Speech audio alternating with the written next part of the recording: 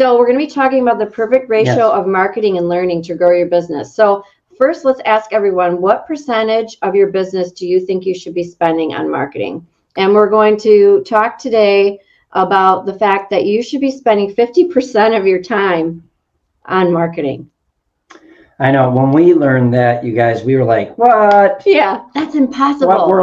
But that is actually the reality that we face as business owners. 50% of our time should be used on marketing. Now, there's a ton of different types of marketing out there. And if you just did a Google search on marketing, what it is, the different types of marketing that's out there, you're going to hear about all different ways. And obviously, we are service providers, so some of the things that are out there aren't going to apply to the way that we need to market our business, and definitely wouldn't apply to our budgets for marketing our business either. So, but the main style that we teach in our 20K program, which you guys hear about often, is actually called inbound marketing, if you didn't know that.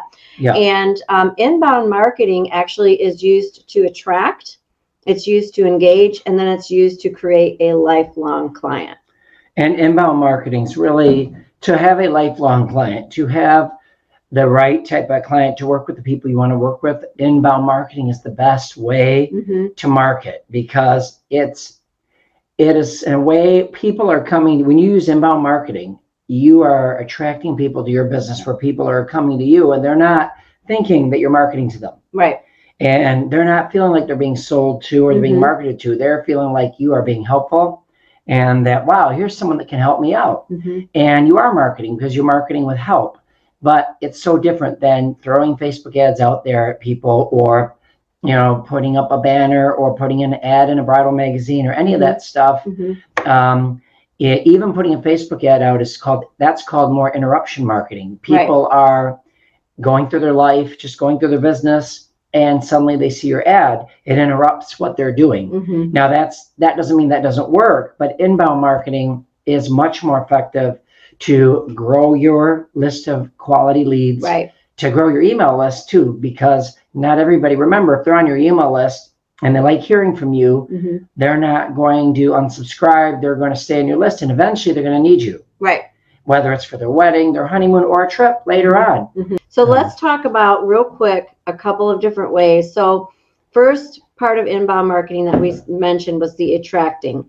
You attract clients, and one of the ways is through marketing via content, which we talk a lot about in our program and on our Facebook live show all the time.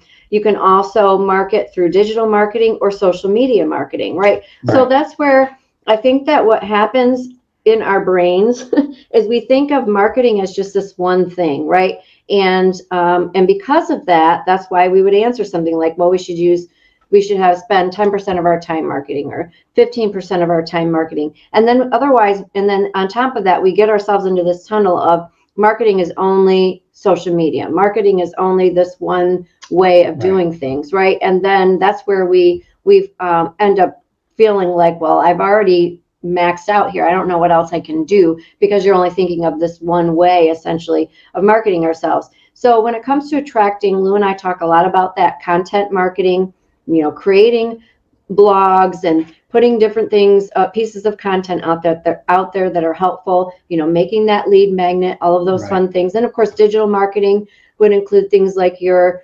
website and email marketing and that sort of thing, right? So they're coming inbound means they're coming in, you're pulling them into you without having to wave at them and grab them. You're not running out there grabbing them and pulling them to your business. You're putting attractive things out there that are making them come to you. Like bait, And so when they inbound to you, they're much more, they're not resistant to hearing from you. They're not resistant to your advice.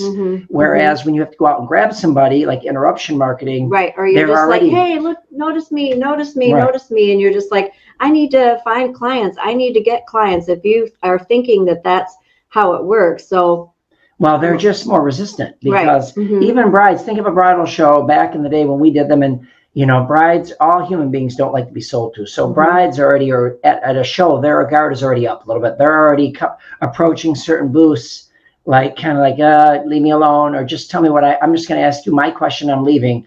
But sometimes they go to boost that have this really like cool thing that maybe the bride is like, oh, what is this? Something helpful, something that shows them a new piece of knowledge, something they've never seen before, maybe a wedding setup. I never saw that. And then suddenly you go from being a salesman to a resource. Right. So that's the key. Yes. You don't want to be a salesman. You want to be a valuable resource. Yes. So then that next part of it is engaging. So we're going to engage these potential clients through our email marketing, right? Once they download our freebie, our lead magnet, then we can start sending them more helpful information via email, right? We can create chat box. We can create a Facebook group. We can have conversation starters that we do on social media, like on our stories, our social media stories. So these are ways to engage with people. So that's all part of this whole process as well. And then you want to create those lifelong clients by being yourself, by being an excellent advisor.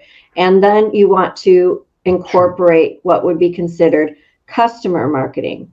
So customer marketing, I'm not sure if everybody does this, right? So I wanted to bring this up today because I believe that this is something that you're going to want to put in place in your business this year as part of your marketing strategy. Okay. So examples of customer marketing could be sending out a newsletter, whether that be a monthly, a quarterly, whatever it is that you can handle and manage, right? And do it with excellence. With helpful information. And you could even link some of those articles in your newsletter to blog posts or videos you've made. Right, exactly. Sending out birthday cards, sending out anniversary cards, sending out any sort of holiday greetings. You know, if you become Facebook friends, let's say, with your clients, and you notice that some big life change happened, they bought a house, they're having a baby, whatever that might be, that is also part of marketing. Another thing I wanted to talk about, or not one other, but another real quick thing I wanted to talk about today is that in 2022, you may want to consider partnering with doing some partner marketing. Okay. So let's say you have a brand that you really like, that you enjoy working with, that, you know, you just have a good connection with your business development manager. Maybe you've already done a lot of sales with this specific brand. Consider doing some partner marketing this year. Our budgets, right? Our budgets still aren't what they were before. Okay. Mine included. I'm no different than you. I'm still recovering from what we've gone through in this industry. So my marketing budget isn't as high as it used to be, just plain and simple. But when we partner with a brand to market, then we can do what's called a co-op, right? Where they're going to kind of go halves with you. So let's say you come across an event and you're like, this is different. This is something I'm interested in doing because it's not your traditional, you know, bridal show. Maybe it's more of a boutique event. Then you can approach a brand and say, hey, I want to do this event. Would you, partner with me? Of course, you know that when you do that, you're really just going to be representing that one brand, but that business development manager could also be there with you as a person that is going to represent you, going to help, help with the sales and that sort of thing, especially if you're maybe not somebody who naturally likes to talk to people, whatever that might be. So that might be something you would want to consider this year for your business. Okay. And then another thing that I want you to think about this year for your marketing is that word of mouth marketing aspect. Okay. So like I said, there's a ton of different ways to market yourself. There's a lot of different styles and types of marketing. So I wanted to just get us out of that thought process of marketing is just this one thing and this one way of doing things, right? So you've got to find out, ask yourself, take inventory. Do you have a system, an actual system in place to get reviews or to ask for referrals? An actual system in place. Is it a random thing? Sometimes you do, sometimes you don't. Or do you have an automated or a system that you put in place to ask for reviews and ask for referrals? And where are those reviews going? Where do you want people to write a review for you? Do you want to do it on like a Google review type of thing? Do you have another service that you like to do for reviews? Do you have something set up for that? And then another thing when it comes to word of mouth is, do you ask your clients to follow you on social media? I think that a lot of times I have gotten referrals because I'm friends with my clients on social media, and then they are like, it's so easy for them. Basically, it's super easy for them to basically say, oh, go ahead and connect with Tammy. And they just, they just basically tag me in the comment, right? Connect with, so then it's super easy for them to connect me with that potential person who's looking for a referral, right? So making sure that you encourage people to follow you on social media. So yeah, we have to stay out in front of our clients. We've got to stay in front of them via social media. We've got to stay in front of them via our emails, our newsletters, whatever it is that you want to do regarding that. One other thing I just wanted to point out too, like as a destination wedding specialist, and I know I've said this before, but it's always a good reminder, we work with our bride and groom. They come to us, right? They know us. We get to know them. It's a good relationship.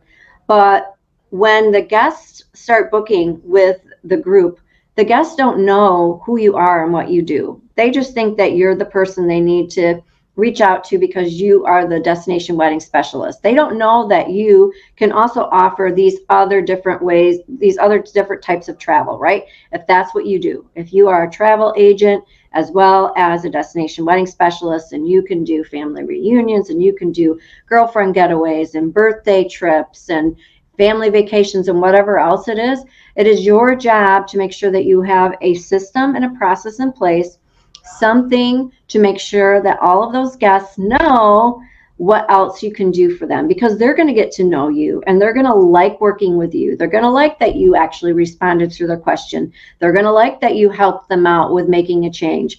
All of those things, you're going to become that real human being that people enjoy working with. So make sure that you always think about, how can I make sure that I'm sharing with this guest that I do more than just destination weddings, and think about it from that perspective, because that's going to be part of that word of mouth marketing. So we've always talked about how our business exploded once we started doing destination weddings. And the reason it did is because with that bride and groom came, let's say 30 people, 40 people. Well, all of a sudden I'm in front of and have a connection with helping 30 to 40 people. Then it's my job to let them know, hey, these are the other things that I do. So that I got referrals for more than just destination weddings. And then those guests would start becoming my clients for their own family vacations or whatever type of trip that they want to do, a romantic getaway or whatever.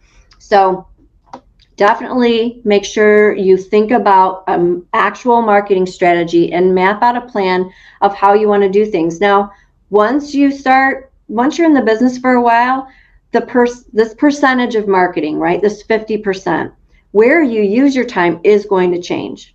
It's going to change. If you're brand new, the majority of your time right now is going to be spent on that attraction, attracting, engaging, getting people to become your lifelong customer, right? You're going to be spending the majority of your time there. But once you get that down pat, once you have that automated and you've got your lead magnet and you have a funnel and you have those things in place and you're solidifying clientele, pretty soon you're not having to necessarily worry about that as much, right? You're going to want to love on your customers. You're going to want to make sure that you have like this referral type plan in place or some sort of way that you can remind people, hey, if you know somebody who's looking for blah, blah, and blah, just let me know, but you have to make sure that you're out there kind of networking for yourself in a way. And then of course, having those like really great customers that you have, like be your best referral. They refer for you. They're marketing for you, right? You can coach them up and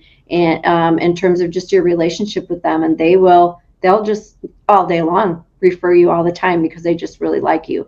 And then that's way easier. Information, hopefully it was helpful to you. And of course, if you haven't already grabbed my free resource, go to brideattract.com to get that. And this is a checklist for you to create that whole funnel for attracting destination wedding clients. So definitely check that out if you haven't utilized that. And I hope everyone has an awesome start to their new year. I can't believe it's 2022, but look at that. It is. Holy moly. Don't know. It's crazy to me, but here we are. So it is the reality that we're in.